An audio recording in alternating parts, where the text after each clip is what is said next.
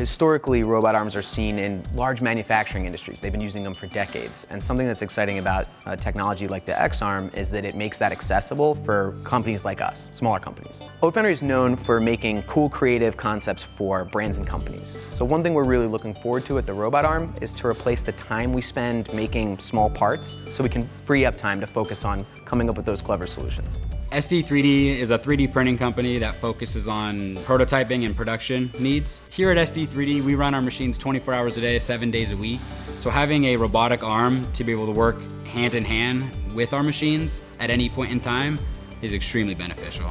Precision is also an important part of manufacturing when we look at a time bucket analysis of how we assemble components. So we look at the motion waste, and moving parts to make sure that they're in the right place at the right time reduces the amount of waste in our assembly, which saves us money overall.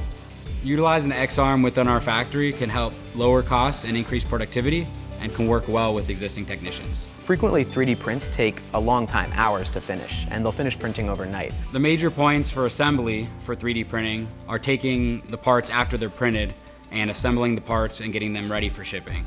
So rather than having a worker come in to have to do the post-processing in the morning, they can come in to finish parts in the morning. The quality of an employee's work life is going to dramatically increase. They'll be able to focus on absolutely the skilled work they want to do and none of the repetitive process that they already don't like.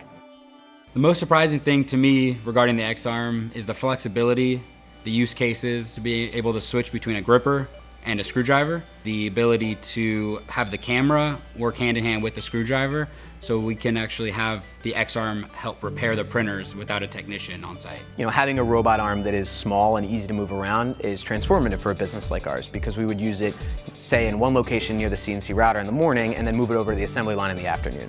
Knowing the low price point of under $10,000, I'd estimate the xArm to be able to save around $20,000 just in the first year.